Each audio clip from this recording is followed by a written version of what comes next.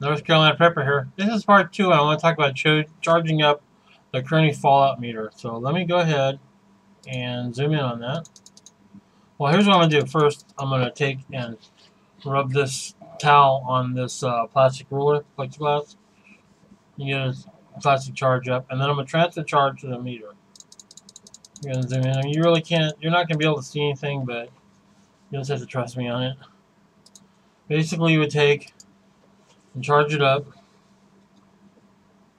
If I can get a steady charge on this thing.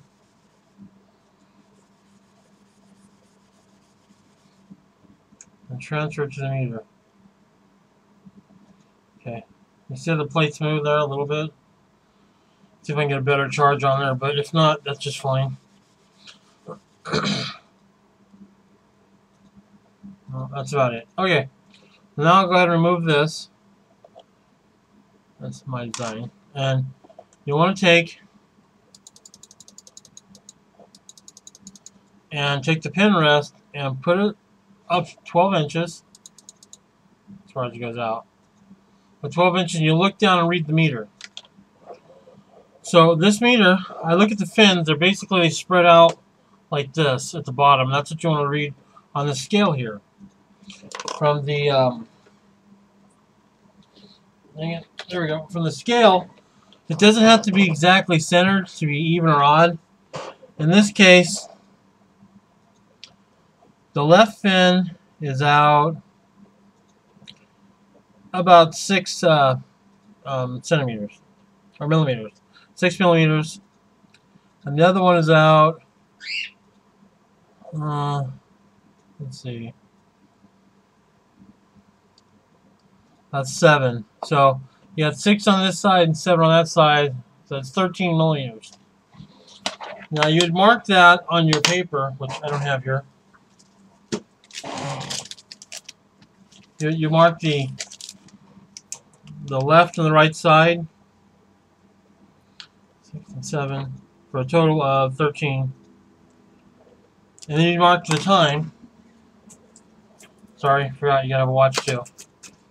You mark the time, and then after say well, 15 seconds, you see it move. And this isn't moving, so the longer you wait, the better. There's a 15 second, 1 minute, 4 minute, and then a 16 minute. We're gonna go ahead and use a 4 minute mark. And let's say it's moved, I don't know, right now it's moved at 5 and then 5. So we have 10 now. So we take a look on here. We see that it's moved 10 millimeters, or right there.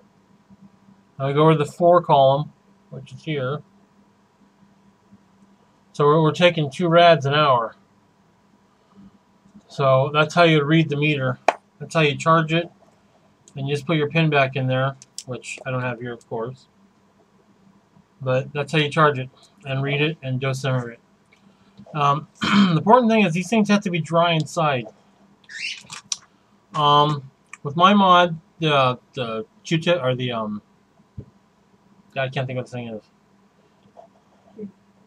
The what? Paperclip.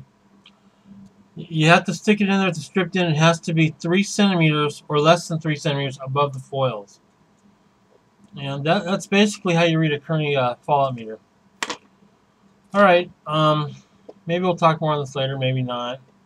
I was thinking about giving these away as a price. Apparently they're selling them on the net for $75. Can you believe that? Anyway, that's fine. So here you go. $75 value.